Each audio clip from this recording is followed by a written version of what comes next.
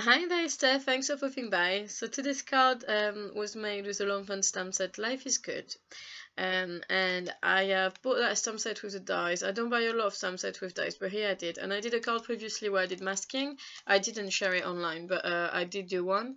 And here I thought it'd be nice to use the dies because I bought them. So I've decided to stamp all my images with some Memento Tuxedo Black on some Nina. And what was cool is that I could use all my little bits of Nina that I don't really know what to do with.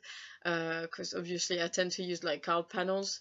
So little bits I don't really, they stay there until I finally find a use for them. So it was really cool to do little die cuts because I can actually use these little bits of paper because Nina is quite expensive, so you don't really want to leave it aside. It's a bit, if you can find a use for it, it's better. So anyway, I did. So I stamped with Memento, I think I said that, and I started doing some basic Copic coloring. I went above the edges in some places, so I used a Sakura white gel pen to correct the edges, and it works really well. So if you do get beyond, don't be too scared. And I mean, it's quite easy to go beyond with Copics because if you saturate your paper to get good blending, which is not the case here, but if you saturate your paper, then you tend to go a little bit beyond the edge. So I do normally like to retrace the outline in black, but here was die cut, so I didn't do it. But if it'd been like one image, I probably would have. It's for the coloring, as I said, basic coloring, some blending, some not too much actually. In terms of like everything that's sand, so the castle and the dune, I tried to do the dotted technique. I think it works really well and it looks really cute. I find that it helps to have juicy markers. Obviously, I think like everybody, I don't have every single color of refill, so not all my markers are really juicy. But for example, for the dune, I have the sand marker, the sand color, and I have a refill for that.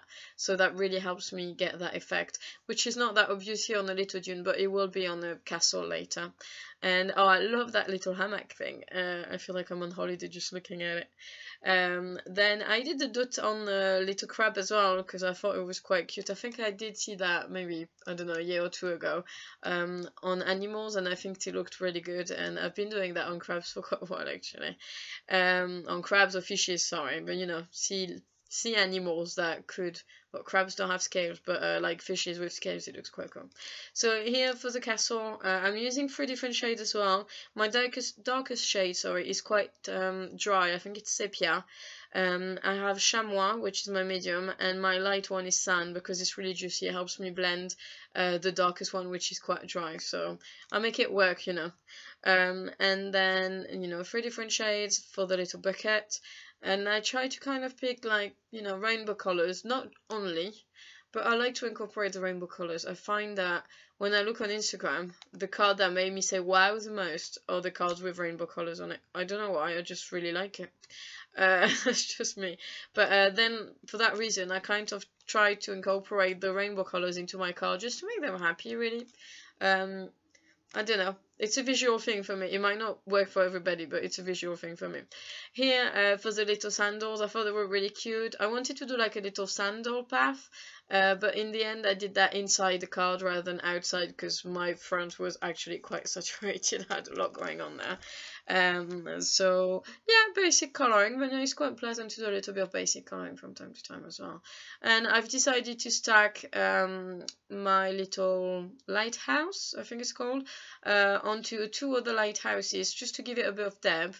Then in the end you don't really see it that much, to be quite honest with you. So here that's me kind of prepping my card and seeing where I'm going with it, and then I thought, oh, I want to add the sea. And so I colored with Prismacolor. I was trying to find a way so that I could use both mediums on one card. Just trying to give it a bit of interest. I've done a card which may be published before or after that one, so I'm not quite sure when you see it, but where I did some bubble coloring with Prismacolor. And then that kind of inspired me to want to do a sunset in the background of that card, which you will see after. And then I thought, oh, it'd be nice if I added more elements with the Prismacolor. So here you go, with the sea, it gives a bit of texture, it's less flat. I mean, I love Copics because they blend so well. I mean, I had, what are they called, sorry, Pro Markers, and I mean, it was okay, but I never, ever, ever get any close to the result I get with Copics. And I mean, it could be I didn't have the experience and the practice, and I've colored with Copics a lot since then, but I never really I didn't think the blending was never as good as you get with Copic. And I mean, Copics are pricey, but I think there's a reason for that. They are good markers. So I'm not sponsored by Copic, let's be clear. So here I'm doing my sunshine, and I'm not too happy. I'm like, oh, that's not blended very well. It looks not so good. Yeah, I mean, in the end, I wasn't too happy with the sea, to be quite honest with you, and the sky, but I was actually quite happy with the sun. And the reason is because I use that colorless blender that you can see right now. And when I bought it, I was thinking, oh, it doesn't make much of a difference. But on a card like that, I actually think it does. It makes a hell of a difference for me from my, from where I look at it. Obviously, you put the little die cuts on it, and it kind of builds your card. But it's nice if your background is, well made. It helps. So here I made a little hole in the hammock, and then is it hammock? In French, it's hammock. So yeah, I put the little crab in there, and because I wanted to make it look like it was chilling on the sea, on this little private island, maybe Necker Island. So here I did try to blend the sea, but the result was not perfect.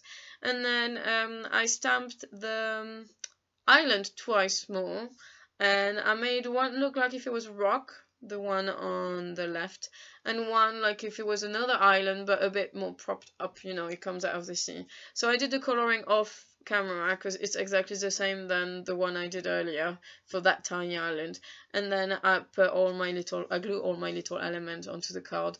And just in case you're wondered, you may see it from time to time, but maybe not always, I use the advanced tape glider, double-sided tape, let's call it a tape, and I've used that for a few months, and I was hesitating because it was really pricey and the refill are quite expensive, but it does last quite a while. Maybe not quite as long as I hoped. It depends how many cards you do. It depends. There was a point I was making a lot of cards, then I started sewing, so I've done less cards, but I mean, it's still quite handy. It does take quite a lot of space, so I have to put it in a drawer because it didn't fit in my carousel. But it's still quite handy. And I used to have these tiny tape rolls, which I think most people would have. I had that for quite a long time, and then I'm pretty sure it's because it was so humid where I live, because I live in England. It started to kind of stick to itself, and when I was trying to get the glue out, it would not come out of the roller. And I ended up putting it in a tiny Tupperware, sealed Tupperware, so that it wouldn't get humid, but then I still had problems, and in the end I was just like, I'm wasting so much time with glue, it's ridiculous. And that's kind of where I jumped the step and bought the ATG, and I don't have that problem with ATG, so it might be the quality of the glue itself, I don't know, but with ATG, although it's a bit of a handful because it's quite big, so far it's worked quite well for me. So anyway, going back to the coloring, I've done my sky. I'm not 100% satisfied with the sky, but I'm being picky. I think it's just one card, so I decided to add a little bit of glitter. I added a few birds in the sky. I think it's quite nice, and you always add something in the empty spaces between my little scenes. And inside I did try to put glitter there, and I thought, oh, that's not working on the little shoes. I put a lot of glitter on the outside, a lot, a certain amount of glitter on the outside, which is not too obvious on the photos, but it will be to the eyes for the person who opens it. And that's basically a card for one of James's teacher to say thank you for looking after him all year round, because they're looking after our babies, so I thought it would be nice. And I did use my glaze pen to go over the gritting, and then I thought, oh, it'd be cool if I could add something funny. So I went through my stash and I found some little googly eyes. So they didn't quite fit, so I just had to cover the deep, and add another one at the end, and it's almost like you almost can't see the difference.